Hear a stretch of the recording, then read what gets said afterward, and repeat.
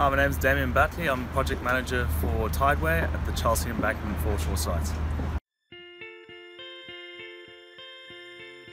Chelsea site's located on Chelsea Embankment, opposite the Royal Chelsea Hospital.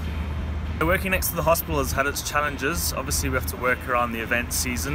We have the flower show on in May, the equestrian show and the masterpiece. The positive engagement with the stakeholders is everything's going alright as planned. Currently we've just completed the cofferdam installation, as you can see behind me. The foreshore works have now commenced and we're busy building the piling mat up to commence piling.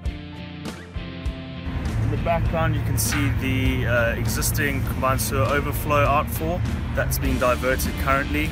We'll intercept that with the new interception chamber, which will then take the flows into the main tunnel.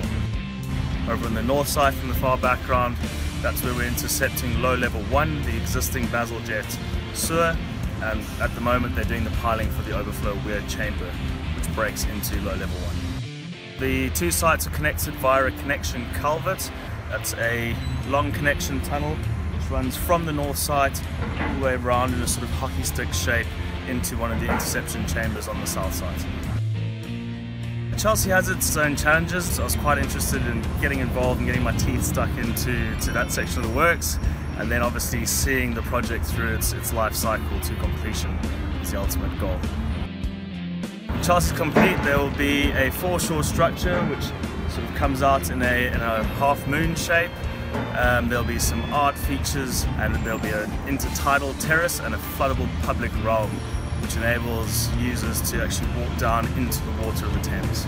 Having previously worked overseas in Africa, where you're pretty secluded, it's great working in the heart of London. Pubs are just a short walk away, and it's just a great working atmosphere.